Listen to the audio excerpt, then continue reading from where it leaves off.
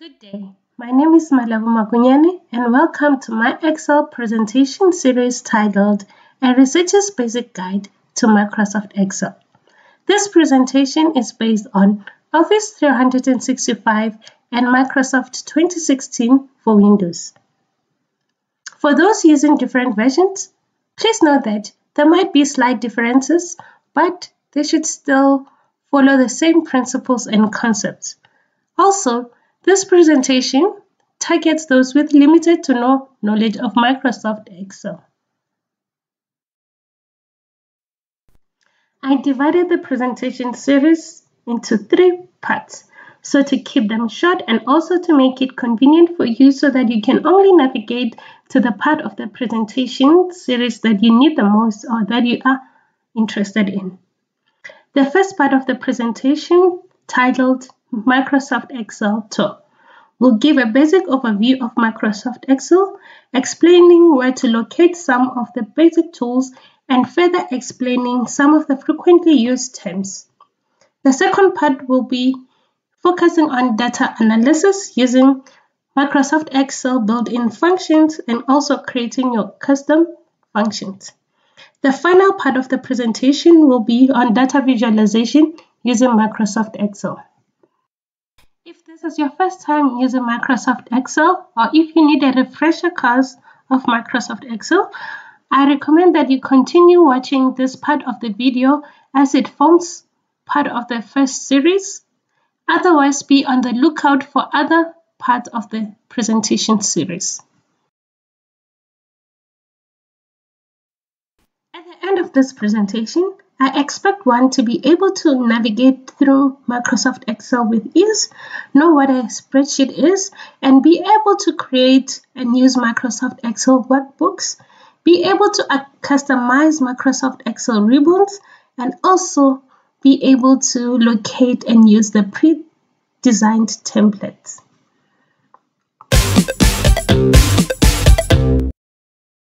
Microsoft Excel is a spreadsheet program included in the Microsoft Office suite of applications. When you open Microsoft Excel blank workbook, this is what you will see. It is called a spreadsheet. The spreadsheet in Excel is divided into 3 sections. Firstly, across the top where the cursor is moving, that is called the tab bar. In the current spreadsheet, there are about 9 tabs, namely Home, Insert, Draw, Page Layout, Formula, Data, and so on.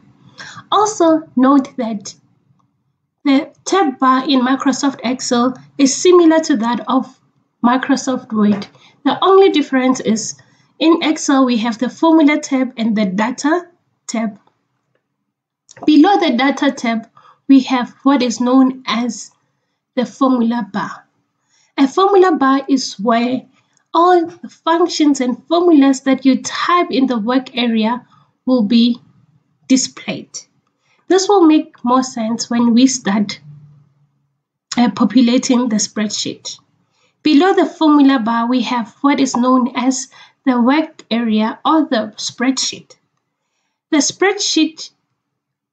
The work area is divided into columns and rows. The columns are labeled alphabetically and the rows are labeled numerically, or rather they are numbered numerically.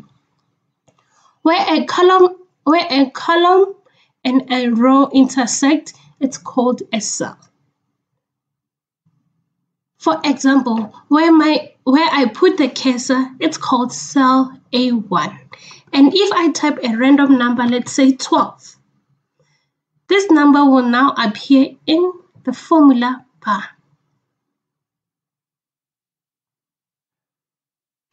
Also note that you can have more than one sheet open in Microsoft Excel. For example, in the current spreadsheet, we have sheet 1 and sheet 2 open. And if you want to add a new sheet, you'll just click on the plus sign. Also, You can rename your sheet.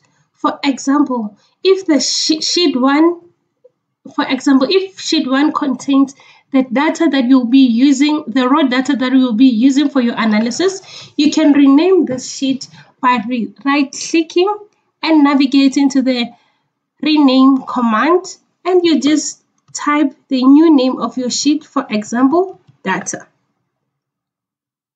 And you can do the same for sheet 2, right-click and navigate to rename command, and if, for example, this is the sheet that you'll be using to draw your pie chart, you can just rename it pie chart.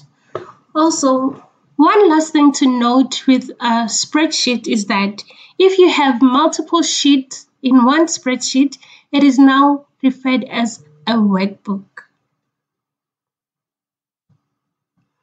We have now covered the basic terminology of spreadsheet and Microsoft Excel. We will now move to the next slide where I will be explaining the ribbon in detail.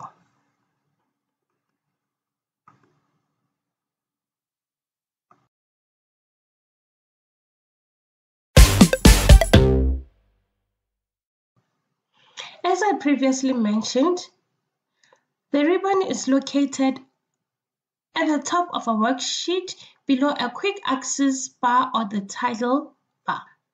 The ribbon is made up of tabs which are made up of groups categorizing related commands. Some of the group have a dialog box launcher.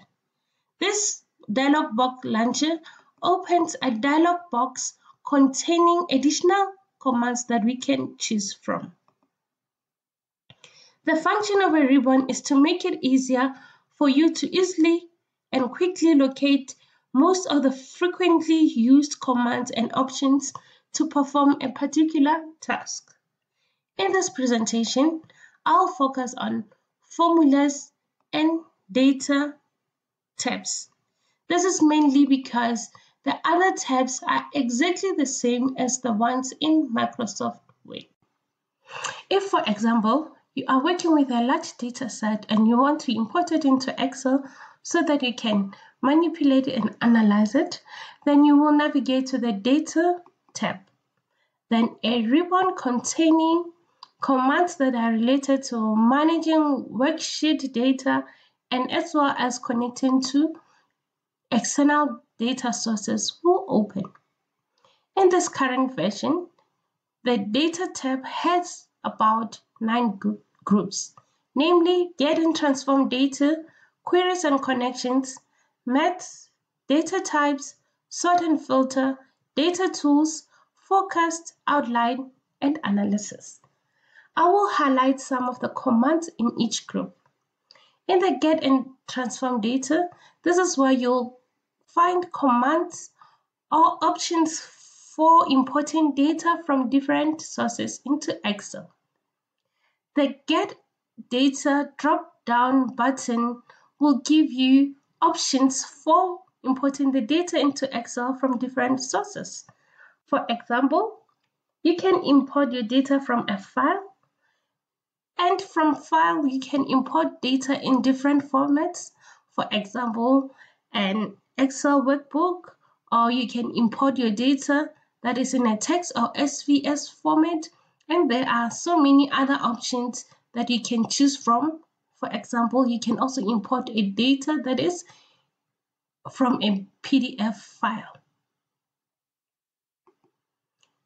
And the commands that are next to this get data drop down are just shortcuts to some of the options that I just explained. For example, this one is a shortcut for importing from SVS or a data that is in a text format. And here is another shortcut for importing from the written sources that you might have used. And also this one is a shortcut for importing from a web browser.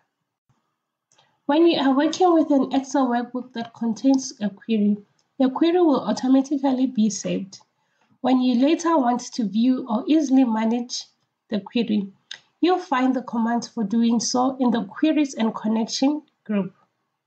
The Refresh All drop-down button will allow you to update information in your current working workbook with information coming from an external workbook. Please note that most of the commands in this group, they are not activated because our worksheet does not contain any queries or data. In the Maths group, you'll find shortcuts to the most frequently used mathematical commands. For example, calculating the sum, arranging your data from the smallest to the highest, or arranging your data from the highest to the smallest, and also superscripting your data, and also managing your spreadsheet in general. For example, if you want to center the content of your cell, and so on. The data type group provides one with commands for connecting to an online data source. At the moment, there are two data types, namely stocks and geography. The connections to the additional sources are live.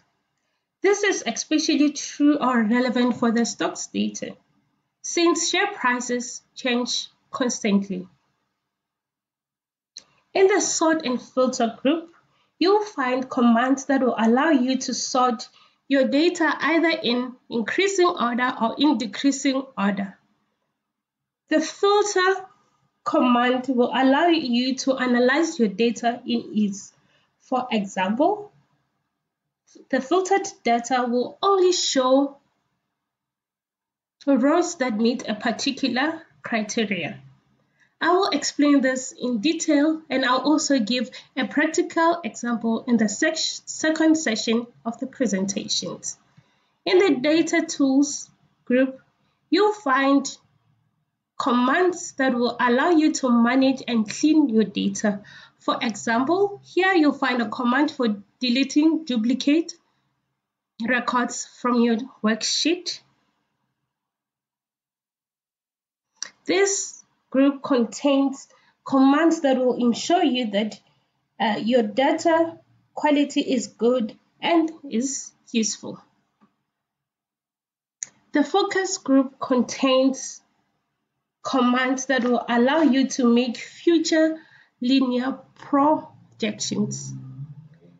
The outline and analysis groups will be explained with practical examples in the section that follows. I'll conclude part 1 of the presentation series by showing you how to customize your Microsoft Excel ribbon. You can personalize your ribbon by rearranging the tabs and commands according to your preferences. To do so, right-click on an empty space in the tab bar, then double-click on Customize Ribbon command. Then this window will open. The window is divided into 3 sections. The first section shows you general options of Excel. The middle part shows you the commands that you can add to your groups or tabs. The third part shows you the list of tabs in your tab bar.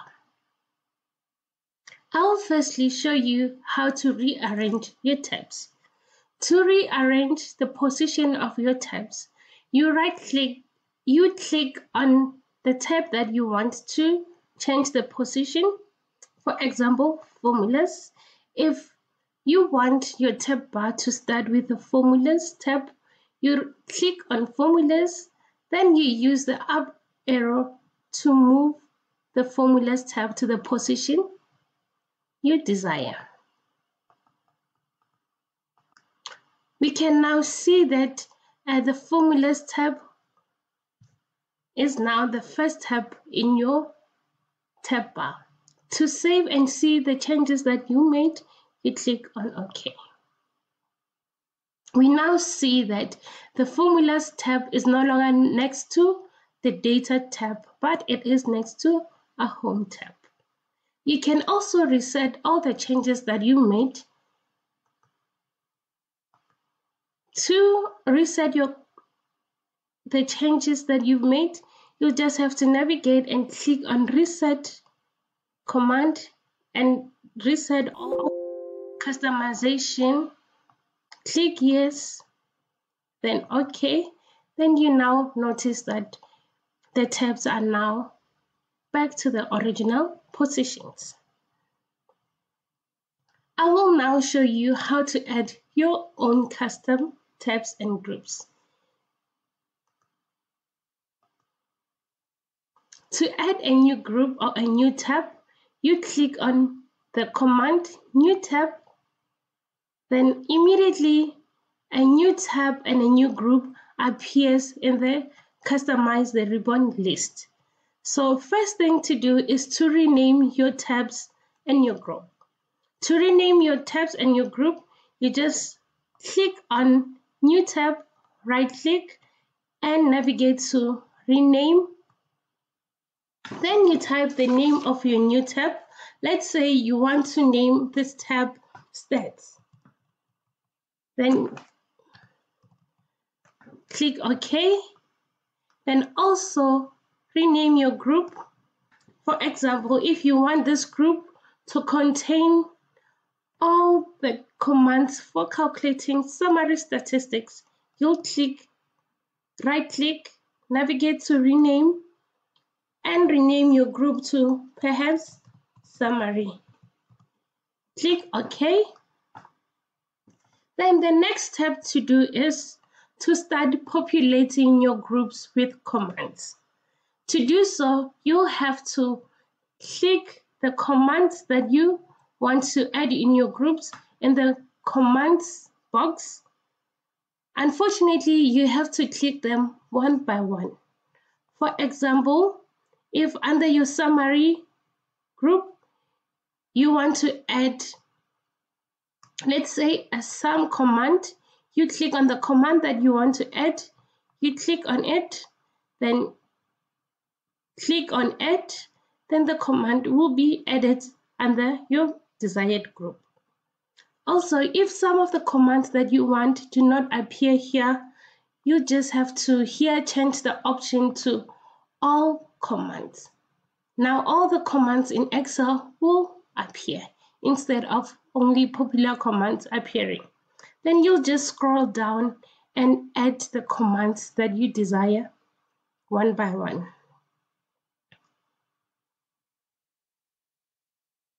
For example, here I see average. Can click on that and click add. Then it will add also the command for average, and you just continue scrolling down looking for more commands to add. Let's say here another command says bottom 10 items. So I assume that this is a command for determining the bottom 10 items in your list. Then to save the changes that you have made, you click on OK. Then now you'll see on your tab bar a new tab called Statistic will show up. Also under this tab, we see the group summary that we created. So you can still continue adding more commands and more groups under this tab, following the same procedure that we followed. Thank you for listening to part 1 of the presentation series. Please be on the lookout for other parts of the presentations, where in the second part I'll be talking about data analysis, and in the final part we'll be performing data visualization with real life data as examples.